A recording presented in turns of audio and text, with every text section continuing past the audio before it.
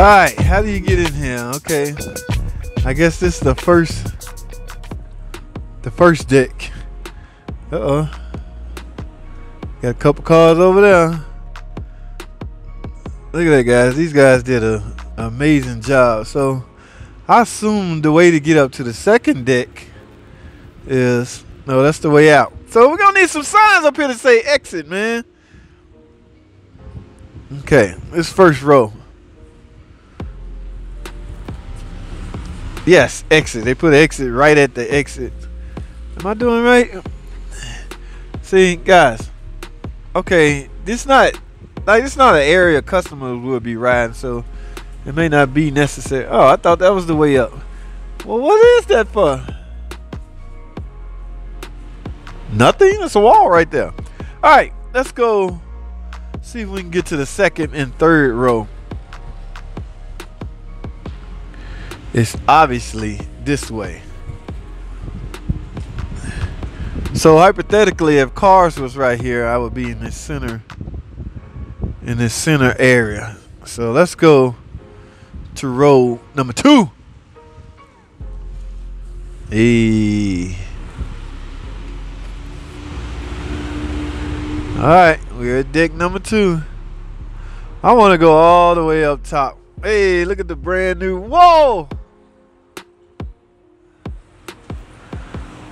Well, we ain't got to worry about theft much anymore, do we? Man, guys, I remember when they was building this, laying the concrete down. Look at all the Jeeps. Isn't those beautiful? Baby Jeeps right here. This must be the baby Jeep area. So, guys, any color you want, you can just come out here and shop till you drop. No more waiting 2-3 weeks to get your car delivered. Carvana what? No, we don't need Carvana. We got Carvana right here, guys. Y'all want a car? Come to Gwinnett. Okay, Gwinnett in Stone Mountain, Georgia. Hey, they still got the Cherokee. That's one I got. I got one of those, guys. I bought mine new it's a 2017 model. The Latitude. Yes, all the kinks are out of the Latitude, guys. So none of them horror stories you used to hearing about that's the Wrangler section. Yeah, buddy. All right, let's go. I guess this is the. Ooh, yeah, we going to the top, baby. Let's go up top and see what's popping up here. This is the ones that are exposed to the sun. So I guess they just put all trucks up here. How do a guy get down that walk? Yeah, these are mostly 1500s. Oh, another little spot for Jeeps. Oh, those are Renegades. Okay, I'm at the very top. What's going on up here? Okay, we got mostly trucks up here. Oh, so I guess you can do that entry right there. Hey, minivans. Where all you Pacifica lovers at? Oh, they still doing the Journeys? Okay, I think the Journey's supposed to be gone in 2020, this year. Yes, look at those Journeys, guys. And I'm sure we working on 2021. I think the Journey and the Caravan are gone. There are no more. If I'm not mistaken. Tom! I think I'm right. I think the Caravan is gone because they want that Pacifica. They want some big numbers out of the Pacifica. Alright, 4x4s. Is these 1500 or 25? I'm not good like that. Some of you guys are really, y'all can look at a body and tell exactly what it is. What they doing up here? Look, he taking picture. Oh, y'all see that step rail? That's the one with the automatic. Look at that. Y'all see that? Where it just went up on its own. And it's got the split. Some of them got the split tailgate. That one ain't got it. Do not have it, I mean. Alright, let's go back to row number 2. Obviously, this is gonna be the truck row. Up here with the sun. I hope the sun don't damage the paint. Perforation, guys. Chrysler usually give you 100. Matter of fact, let me get out for a second. They usually give you 100,000 mile perforation warranty on your paint.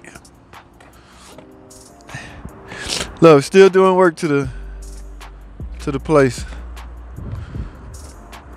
I'm gonna show y'all a picture of how it's supposed to look when they done. So it's still gonna be some new cars in this area, guys. Don't Don't get it twisted. We need those visible to the general public. You know, the ones that's driving by, you see the street. Those cars need to be visible. So I'm sure they're gonna leave the high selling, top selling vehicles down there. Y'all see the Challengers and the 300s and the Chargers. They likely will stay. But once it's all clean up, it's still kind of nasty looking. Get that bulldoze out of here and all that dirt and all that clean up. Yes, it's gonna be top-notch dealership, guys. Looking forward to it. It's a soft spot in my heart, but you know, because I've been at this building location, I don't know, maybe 20 years, so I got a chance to see the changes. All right, but I think that's the plan. The Chargers and the Challengers staying here, so let's head back down to the second, then the first row. All right, let's get it, guys.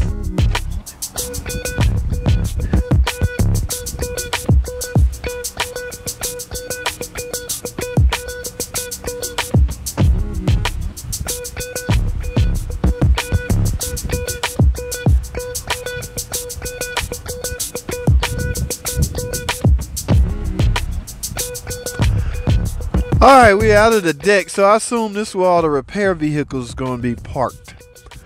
Okay, guys, that may seem like a lot, but because we pretty much zone out, or this is like the closest competitor, Chrysler dealer, is I don't know, quite a bit of ways away. So everybody's pretty much left to come here.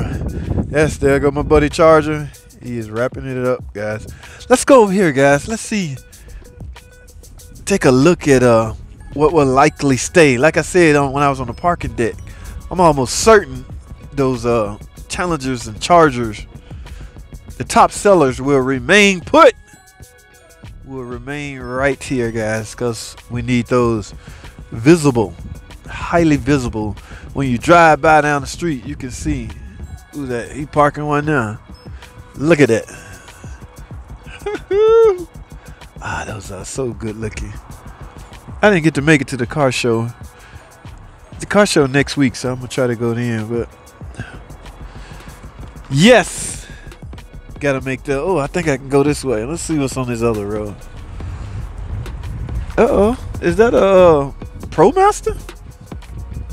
Must be a used one, because I don't think we. Yeah, another row of Challengers and Chargers.